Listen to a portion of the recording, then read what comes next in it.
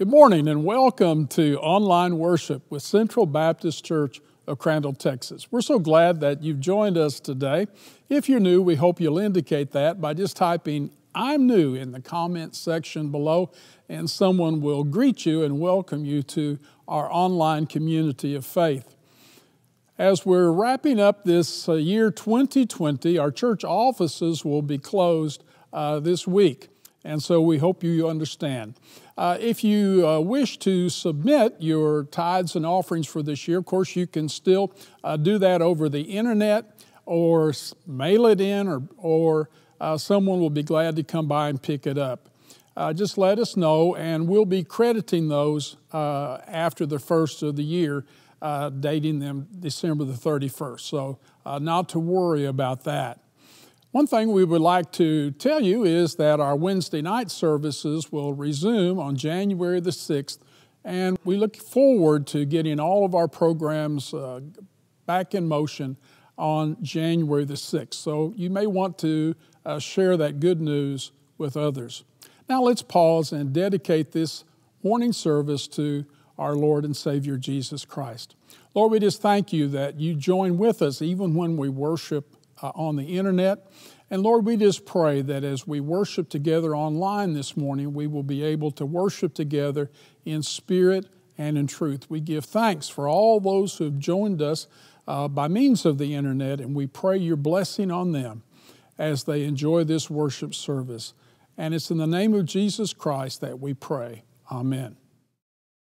Good morning, Central Baptist, and anyone else who's joining us today for worship. We're glad you're here. I trust you had a great holiday, and now it's time to kind of get things back to normal, whatever that is these days in these crazy times that we live in. Let's sing together, though, this morning. Show me your ways, O Lord, that I may walk with you. Show me your ways, O Lord. I put my hope in you. The cry of my heart is to love you more, to live with your touch of your hand, stronger each day. Show me your ways. Sing that again. Show me your ways, oh Lord, that I may walk with you. Show me your ways, oh Lord. I put my hope in you. The cry of my heart is to love you more, to live with the touch of your hand, stronger each day. Show me your ways.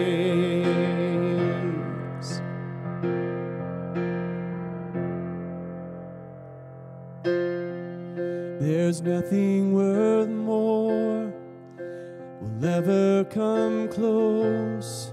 Nothing can compare. You're our living hope.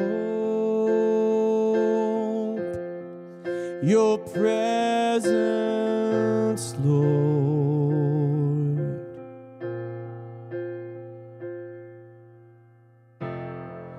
I've tasted and seen the sweetest of loves, where my heart becomes free and my chains are undone. Oh, your presence, Lord. Holy Spirit, you are welcome here. Come flood this place and fill the atmosphere. Your glory God is what our hearts long for, to be overcome by your presence, Lord.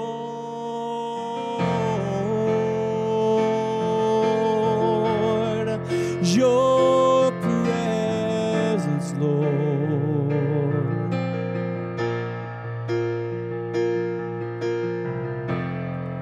There's nothing worth more that will ever come close.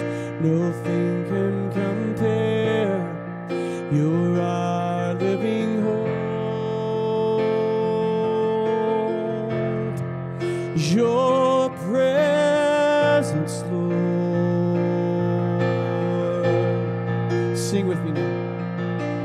Holy Spirit, you are welcome here.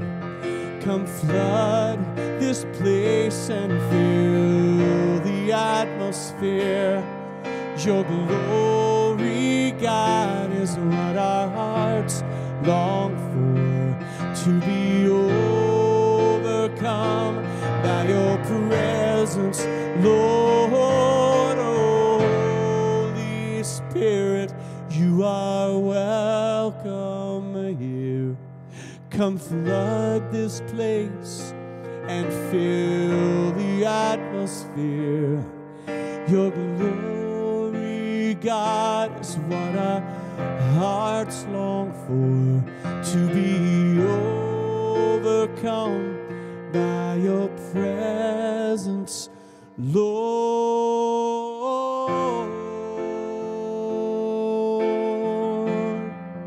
Your presence, Lord. So show me your ways, oh Lord, that I may walk with you.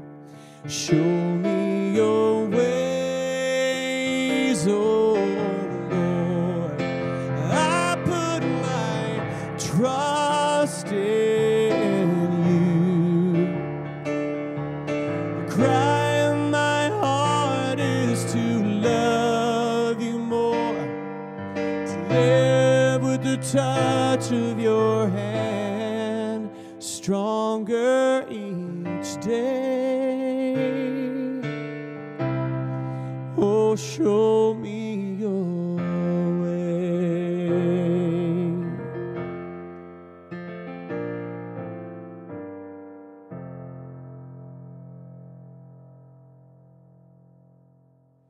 Good morning. I pray that you had a wonderful Christmas celebration. I thank God for what He has done, what He is doing, and what He's going to do.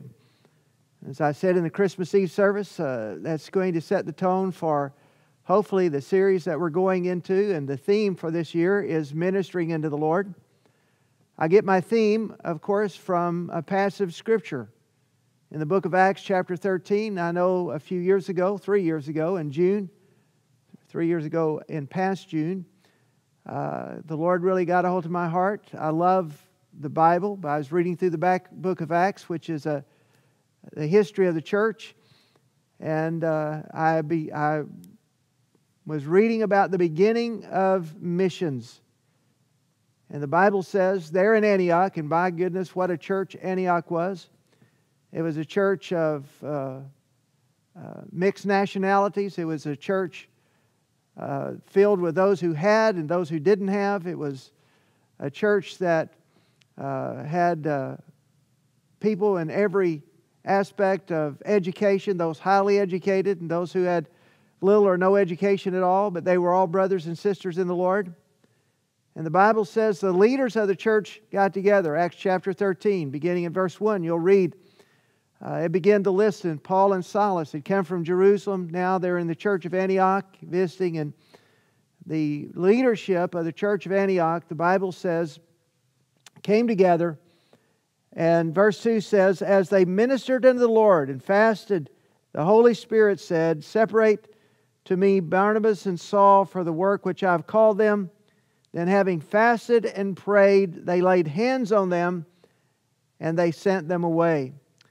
The church and missions was not begun in a church business meeting. It was born out of a church prayer meeting. Church on mission.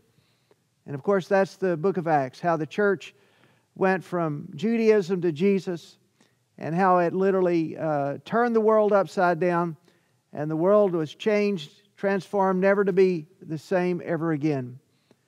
And I want that. I want that. And I feel the burden of leadership.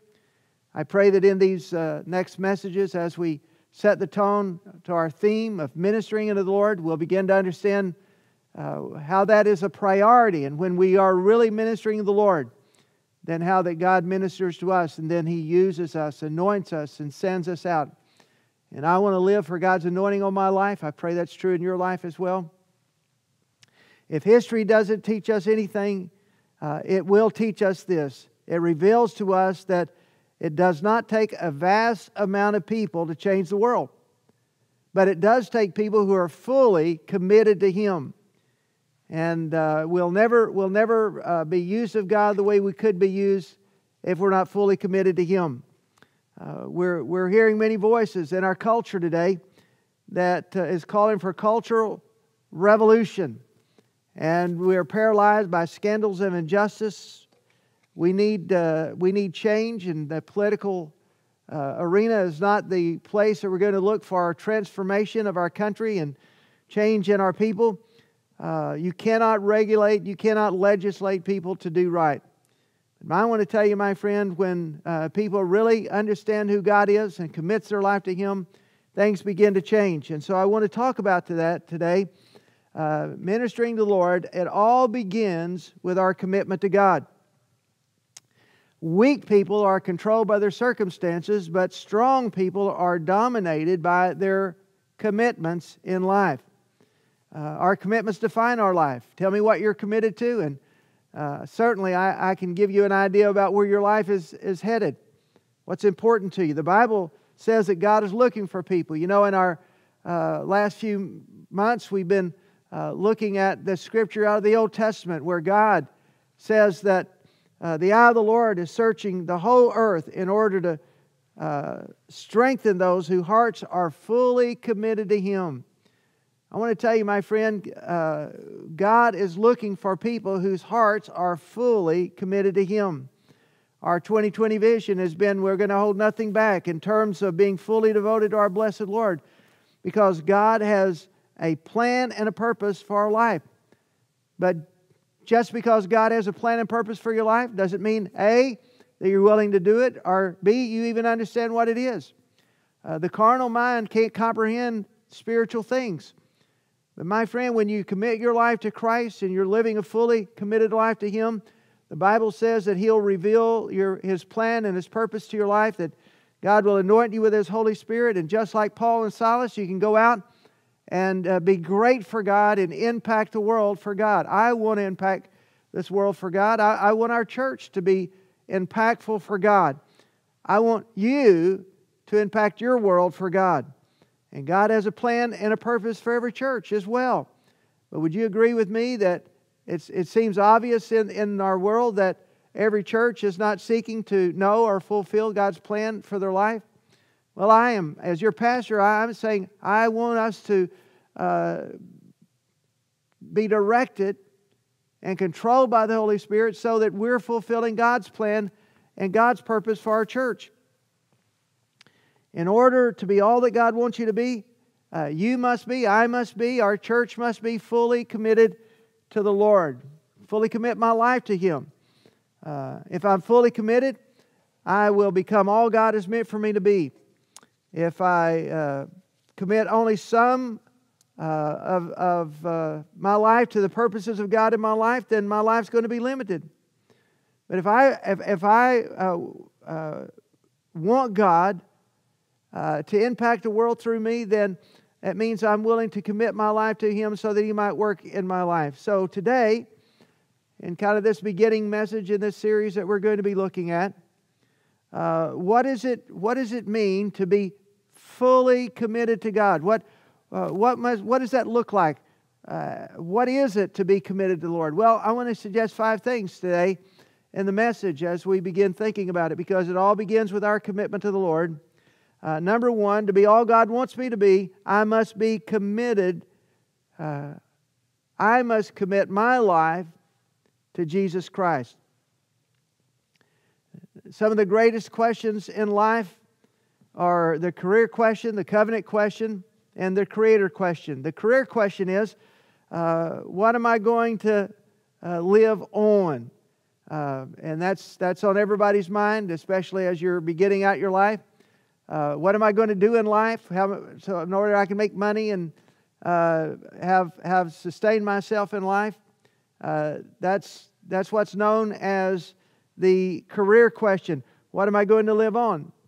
The covenant question is, who am I going to live with? And I think in our life, early on in life, we start wondering about who are we going to live our life with? Who are we going to marry? Who's going to be our husband? Who's going to be our wife? Who's going to be our children? And what's our family going to look like? It has to do with who am I going to live my life with? Now, I want to tell you about these commitments. You can get those 2 questions wrong, and while it might bring pain and discomfort to your life, it doesn't have eternal consequences. But if you miss this 3rd question, the Creator question, it's going to affect not just your life here and now, but your life in and out through eternity. And here it is. Who am I going to live my life for? And that's a great question that people grapple with in their life. And I'm sure many hearing me right now would say, well, Pastor, that's true. I am grappling with who am I going to live my life for. There's so many ideas out there. There's so many concepts out there. I was talking to a young man just this week that is confused. There's so many, you can go on the internet and find all kinds of questions and ideas about why we're here, how we got here, where we're going, what is our life supposed to be about. But I want to tell you, the Bible is the authority of the Word of God. It is God who spoke this world into existence. It is God who spoke this Word to us so that we might understand what God's plan and purpose for our life is. Who are you going to be committed to? That's the main question in life.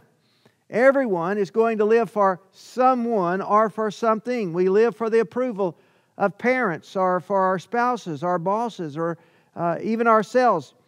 Are you going to live for your Creator, or are you going to be living for culture? And just look around in our world today and you'll see that so many people are living their life dominated by the opinion of other people, their peers, the culture that we live in. But as I said, in the church at Antioch, they ministered in the Lord where they were committing to please God with all their life. The only thing that they were interested in. And we could go back and read who is part of that. Of course, Saul and Barnabas was there. We know the impact they had in the world.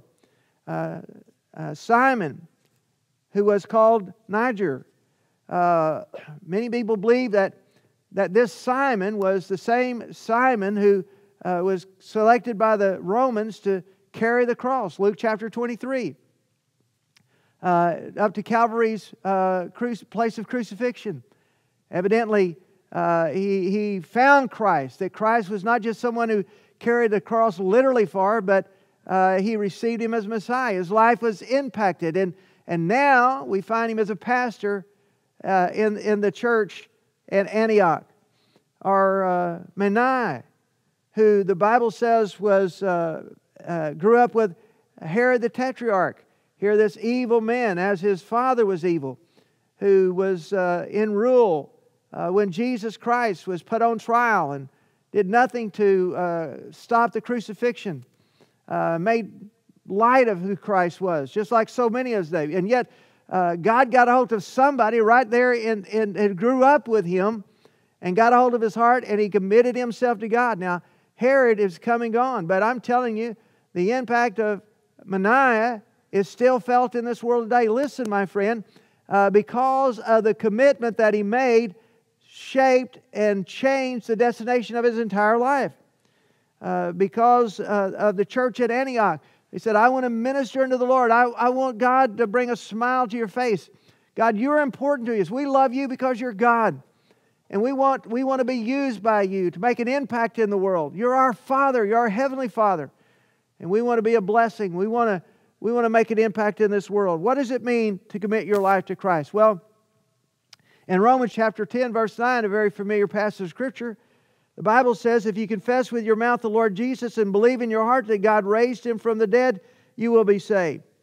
I think it's interesting that God made it so simple that even a child could understand what it is to commit their life to Christ. That word Lord is a word that simply means manager or controller or director of your life. God wants to direct our lives. Why? Because He loves us. He loves you. Listen, for God so loved the world that He gave His only begotten Son, that whosoever believeth in Him shall not perish, but have everlasting life. He didn't come into the world, verse 17 says, to condemn the world, but that the world through Him might be saved. Listen, Christ came. He wants to direct our life because He wants to save us, not certainly eternally. Save us by being born in the family of God. Save us from the wrath of sin and the consequences of sin. But to save us from wasting our life, not using it to the fullest. He wants to direct our life. He has a plan for our life. He wants to manage our life and the direction of our life. He wants to influence your choice. He wants to influence my choice, because life is just a matter of choices. And the choices that we make are affecting drastically our life, but He's also affecting our entire world. Every commitment that you make has a cost and it has a benefit. Are you going to have to ask the question, is the benefit worth the cost? Because every choice has a cost. Every commitment has a cost and has a benefit. The cost of putting God's will before our will. As they said in Acts chapter 13, they set apart for the work of God. They said, God's plan and purpose is the most important thing. We're going to commit to that. The cost of committing yourself to Christ is the cost of putting God's will before your will and my will. And I know that's a struggle, but listen to me. I'm older in my life. I've been in ministry for over 50 years. And I want to tell you, my friend, every day is a decision in my life. God, am I going to choose your will or my will? It's a constant choice that I have to make in my commitment to live for God. It's a cost of opposition. If you read through Acts chapter 13, I hope that you will do that. You'll discover that soon there was opposition. There are people that were going to be opposed even to their commitment to live out God's plan and purpose. And you're going to be opposed. It's not going to be easy. If somebody tells you that it's easy to live the Christian life, you just need to know that the Bible says it's not easy. All who live godly, the Bible says, is going to suffer persecution. There's going to be opposition to our life. And another cost is that people want to hear the gospel of Jesus Christ, but others will want to stop you from even proclaiming the gospel of Christ. I was talking to one of our members this week, and he was saying, you know, Pastor, all my life it seems as if there's been satanic opposition to my life. But I want to tell you, my friend, the person that's trying to commit their life to Christ is going to draw the attention of Satan. And he's going to come against you. Every time you make and keep a commitment, however, your life is going to grow in character and it's going to grow in maturity. It costs to be committed to Jesus Christ. Giving up control of your life. No longer am I going to live my plan, but I'm going to live God's plan. That's the commitment. Jesus said to seek first the kingdom of God and His righteousness, and all these other things will be added unto you.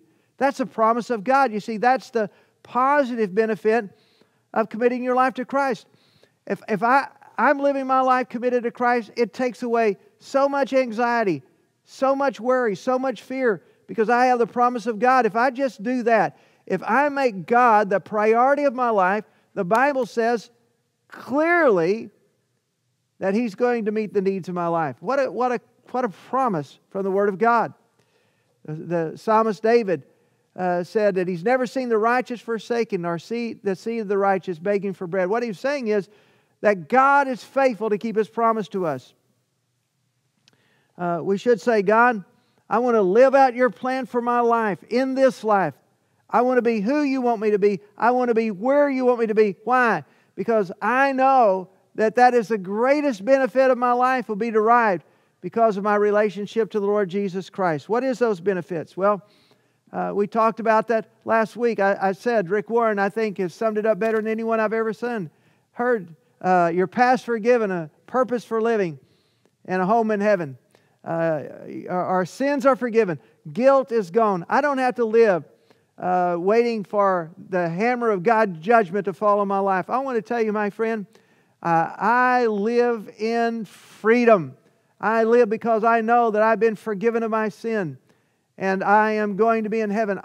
If the worst thing that happens to me in this life is death, I know that it's not the end. It's really just the beginning for me.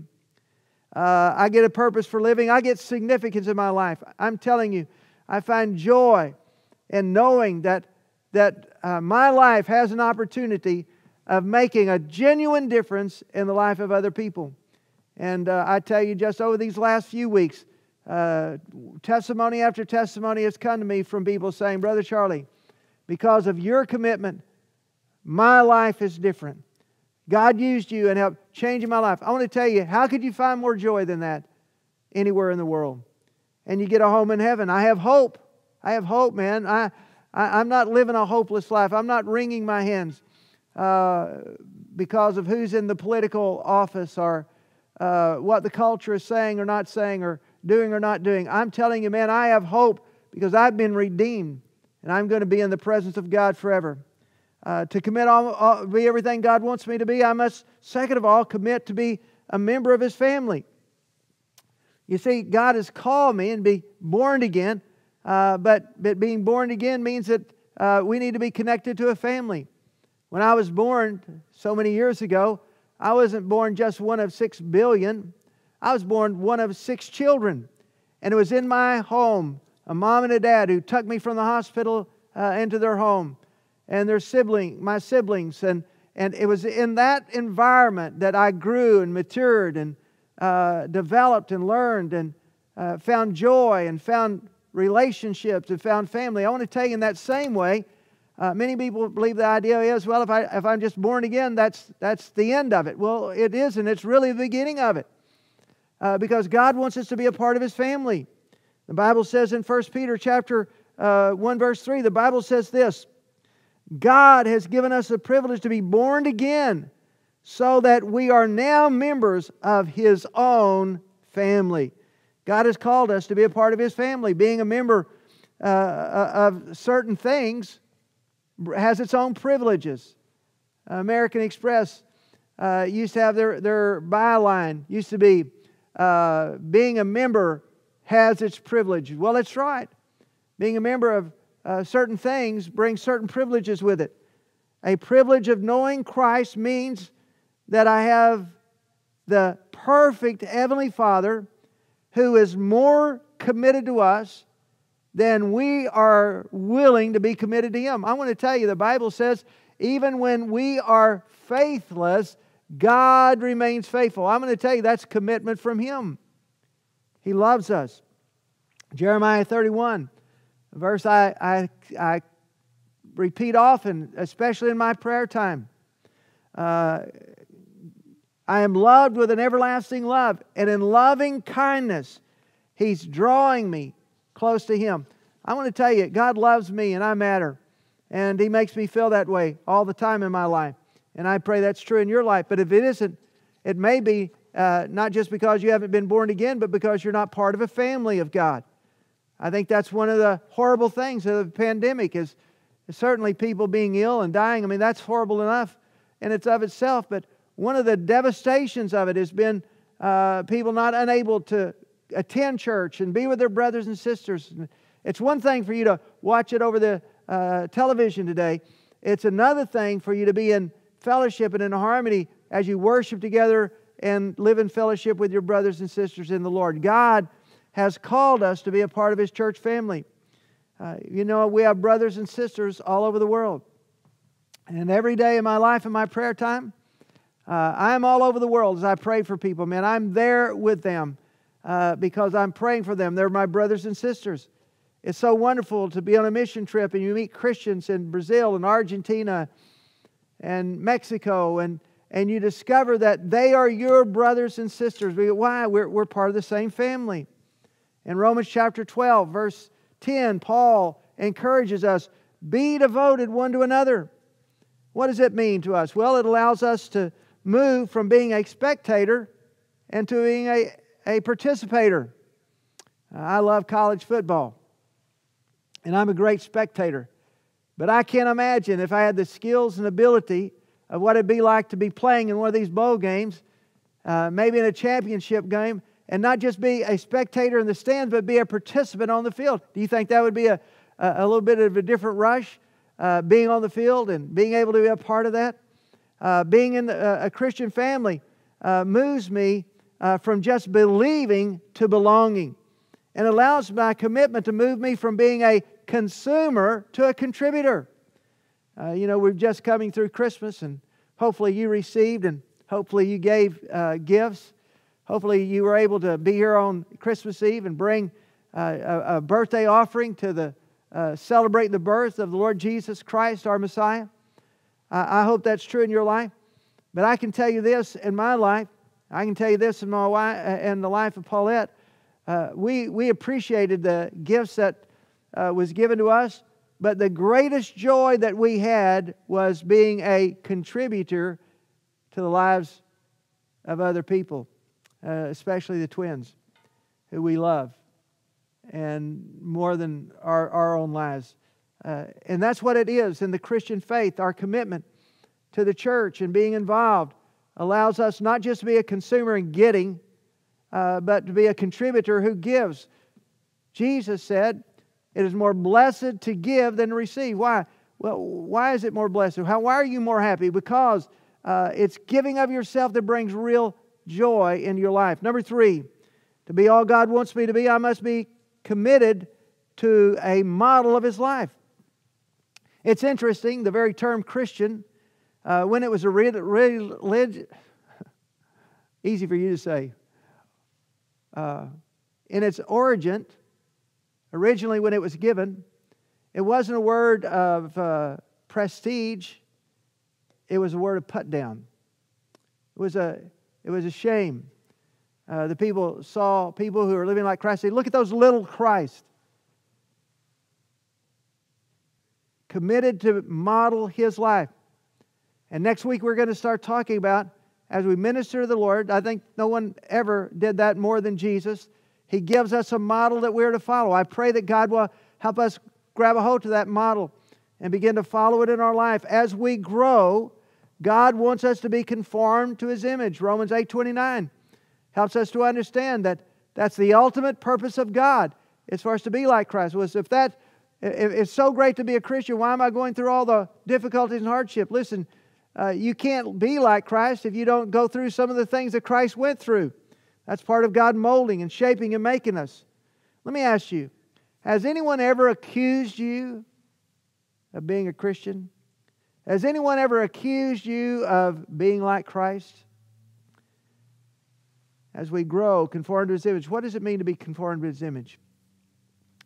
Well, it means that we begin to think like Christ thinks. We begin to care for the things that Christ cared about. We begin to feel about our Heavenly Father as He did. Jesus Christ said, not my will, but Thy will be done.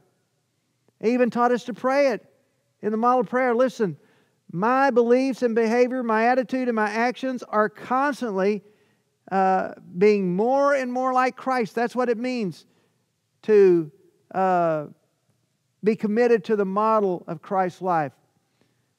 I love that passage in Judges chapter 6, verse 34 out of the Amplified Bible. It says that God wore Gideon like a suit of clothes. That's my prayer every day. God, wear me like a suit of clothes, Lord. I don't want anyone to see Charlie Wilson. Hey, I don't even want to be Charlie Wilson. I want to be like Christ. He's my hero.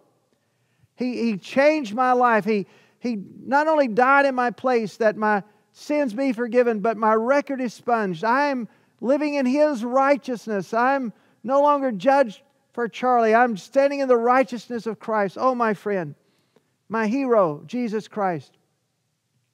In Hebrews chapter 6, verse 1, the Bible says this, let us go on and become mature in our understanding as strong Christians ought to be. Mature in our understanding. Being more like Christ. God, help me to be that way. Because the more we get God's Word into our heart, the more we're going to become like Christ. A wonderful passage of Scripture in 2 Corinthians chapter 3, verse 18. 2 Corinthians chapter 3, verse 18. Let me just find that for you really quick.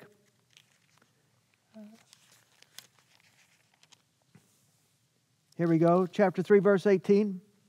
It's speaking of the example of Moses when he had been with God and he came down off the Mount of God, and the Shekinah glory had just stuck with him. It just was on him. And he said, but we withal with unveiled face behold, as in a mirror the glory of the Lord, are being transformed into the same image of glory to glory, just as by the Spirit of the Lord. New Living Translation reads like this. So all of us who have had the veil removed can see and reflect the glory of the Lord. The Lord who is Spirit makes us more and more like Him. We're being changed into His glorious image. You know what He's saying? The more I look like Christ, the more I gaze into the Word of God, I begin to look like Him. And we know couples that have lived together so long, they start talking like each other, thinking like each other. And that's how it is. Well, how do I gaze into Christ? Because obviously, I can't see Christ literally on this earth. Well, you do it by gazing into the Word of God. My friend, the more I'm in the Word of God, the more the Word of God is in me and I'm in it, the more I start reflecting Jesus Christ in my life. Solomon, the wisest man who ever lived, said it like this. Commit yourself to instruction. Attune your ear to hear words of knowledge. Now, I know the answer to this already. I'm going to ask you a little survey question here. How many of you believe all the answers to life's questions are given to us over the television? How many of us believe that all the answers to life's questions is in Facebook or on the internet? Yeah. How many of you believe that the answer to all of life's questions, literally, can be found in the Word of God? It amazes me that I believe that. I have believed that literally the majority of my life. But for years, I watched more TV than I looked in the Word of God. It doesn't even make sense. I pray now, when I open the Word of God, God, don't just let me see what you say, but let me begin to think like you think. And you know what? God is doing that. We spend most of our time viewing things that have no answers for the questions of our life, ignoring the Bible that says it is God's very Word to us that's able to change us, transform our life. The Bible says this, Paul encouraging young Timothy, 1 Timothy chapter 3, verse 9. They must be committed to the revealed truths of the Christian faith and must live with a clear conscience. And so I pray always that God will be at work in my life. But here's what I'm doing. I am beginning to pray Scripture more. The older I get, the more I understand the importance of praying Scripture. And just this morning in my life, I was praying through my prayer journal. And I just had been reading in 1 Thessalonians that wonderful book that encourages the believer so much, especially in times like this. And in 1 Thessalonians chapter 1, Paul begins to say that he's praying for the Christians. In verse 2 he said, I give thanks to God always for you, making mention of you in my prayers, remembering without ceasing your work in faith, labor of love, patience, and hope of the Lord Jesus Christ in the sight of God our Father, knowing, beloved brethren, that you're elect of God. For the gospel did not come to you in word only, but in power and in the Holy Spirit and with much assurance, that we know what kind of men you are among you for the sake of God. And I just had that list of people I'm praying for, and I tell you, I just started praying over those who are believers, and I just started thanking them. I'm making mention of your prayers. I remember your work and labor of love and your hope in the Word of God. I just thank you, God. I bless this man. I bless this woman who is directing their life. See, it's praying Scripture. God is helping me understand how He thinks. And so when I come to Galatians and I'm praying, reading through the book of Galatians, and I come to chapter 5, my prayer starts to begin to rise up and ascend to God. Oh God, Holy Spirit of God, produce in my life today love. Produce in my life today the joy of Jesus. Produce in my life today the peace that passes all understanding, that keeps my heart and mind. Oh Lord, today I'm praying that I'll be long-suffering. I'm praying, God, that there'll be kindness seen in my life today, and goodness and faithfulness. And I pray, oh God, today that I'd have self-control. You know I've got to drive on an LBJ today, God. I pray you give me self-control. Listen, God answers. That's being committed to be molded in the image of Christ. To be all that God wants me to be, I must be a minister of His grace. God has given each of us some abilities, the Bible says. Be sure and use them to earn $1 million. No, wait, I misread that. It says, be sure and use them to help each other, passing on to others God's many kinds of blessings. I'm to pass out blessings. That's what I do. I'm called to that, the Bible says. Each of us is to have a ministry to believers that is unique to us. Based on what? Based on how that God made us, our shape.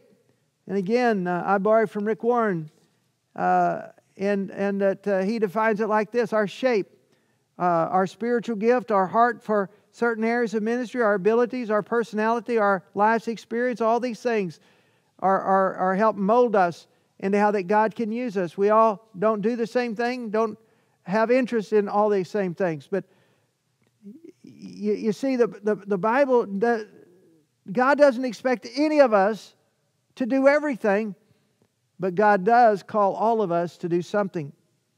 And so we're to be shaped. The Bible says this in Matthew chapter 20, verse 28. Your attitude must be like my own, Jesus said. For I, the Messiah, did not come to be served, but to serve. Ministry is the act of giving yourself away with no plan or proposition for your own personal reward. God ministers to us by anointing our lives. When I minister to God, He pours right back. You know, I can't outgive God. And when I minister to God, I just evoke the blessing of God on my life to fill me with the Spirit of God and anoint me so that I can be more effective in my ministry. Our life is God's gift to us, but what we do with that life is our gift to Him. And I believe on the authority of Scripture that when I stand before God ultimately as a believer on the judgment seat of Christ, I know I'm going to heaven. It's the reward stand. The reward is based on A, what did I do with His Son Jesus Christ? And B, what did I do with this one and only life that God gave me? Listen to me. The happy Christian is the involved Christian.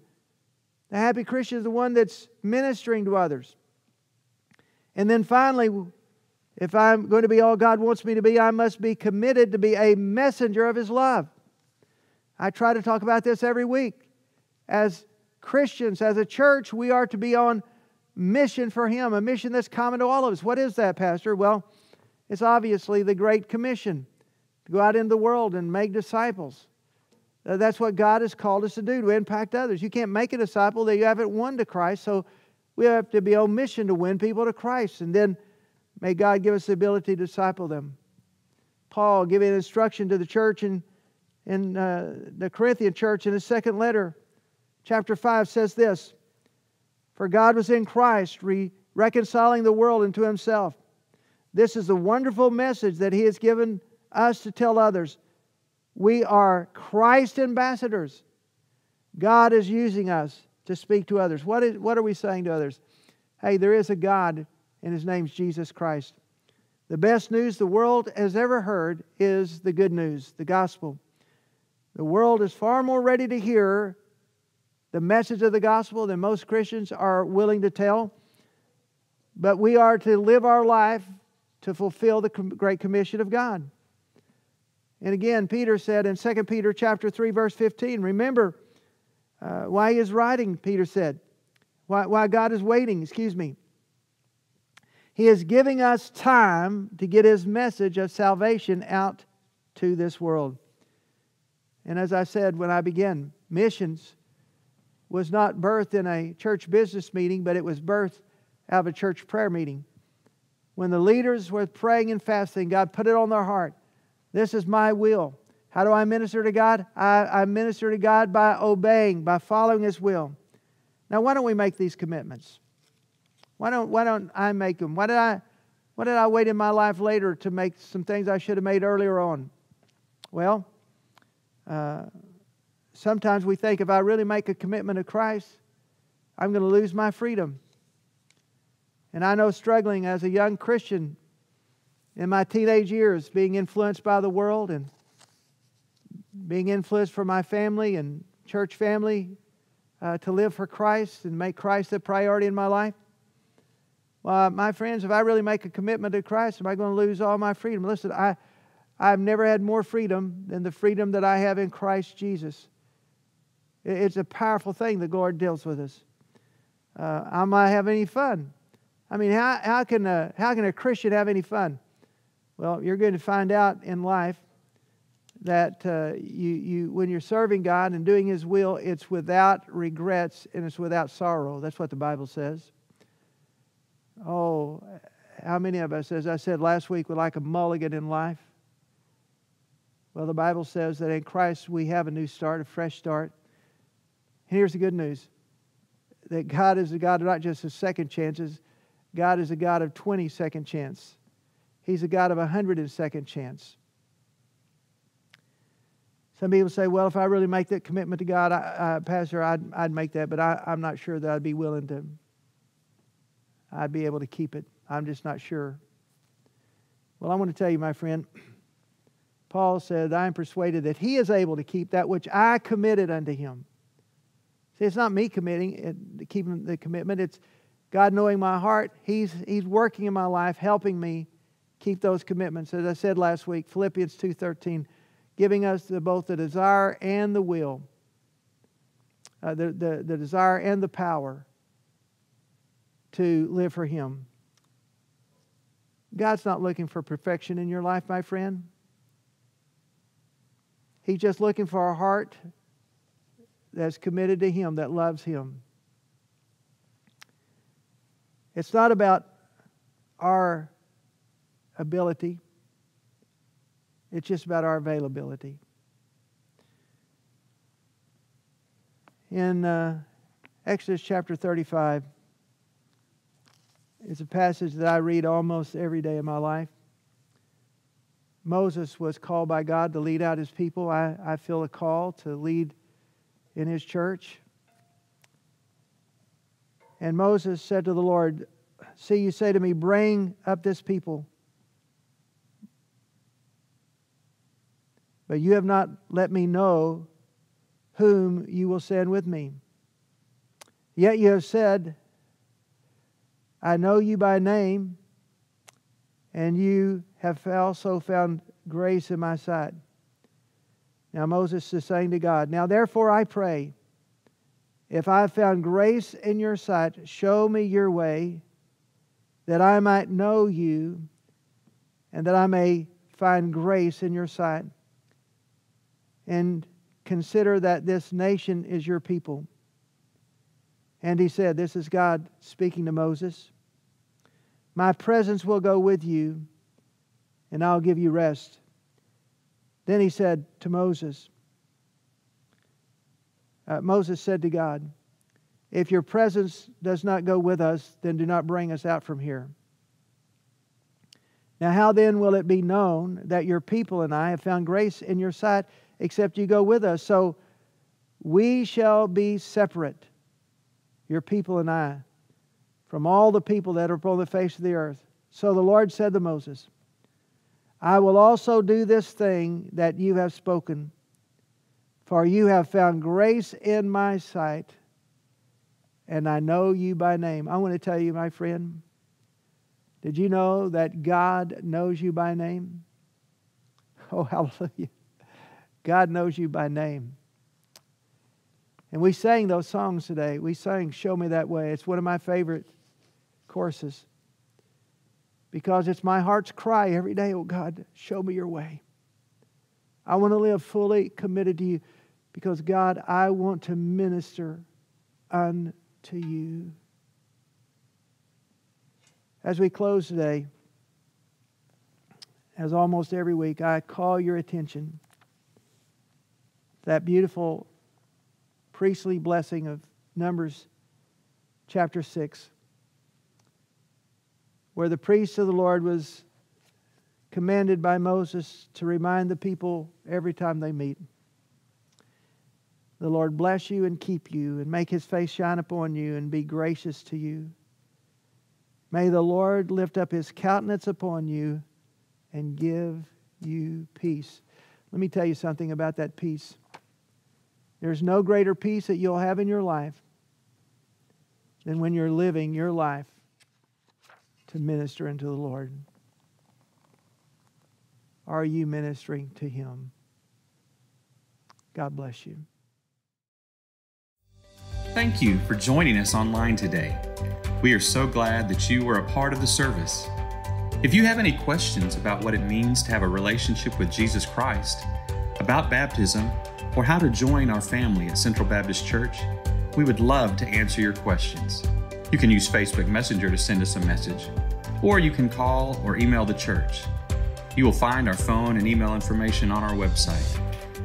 Thank you again for worshiping with us today, and may God bless you and give you peace.